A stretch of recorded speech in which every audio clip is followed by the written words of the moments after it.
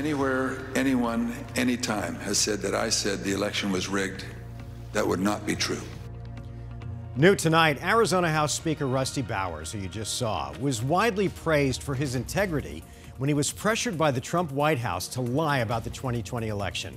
Now Bowers is paying a steep price. The Arizona Republican Party has slapped him with a censure, and it's telling voters to fire him. Bowers told Team 12 political insider Bram Resnick today that he won't be bullied. Rusty Bowers says he was expecting to pay a price. The censure is a formal disapproval of his actions, but it comes just 2 days before former President Donald Trump holds a rally in Prescott Valley with his endorsed candidates. One of them is challenging Rusty Bowers.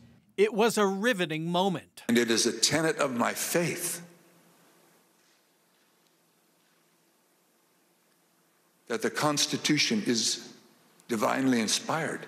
Arizona House Speaker Rusty Bowers telling a national audience why he wouldn't violate his oath of office to help Donald Trump overturn an election. For me to do that because somebody just asked me to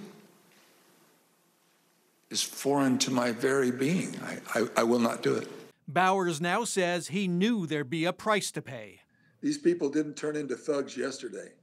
They've been exercising this vindictiveness for years. These people are Chairwoman Kelly Ward and the Trump wing of the Arizona Republican Party, a party the 69-year-old Bowers has belonged to since he could vote. Ward announced on Twitter late Tuesday that Bowers had been censured by party leadership. His list of alleged transgressions was long, largely not going along with legislation that the Trump wing wanted.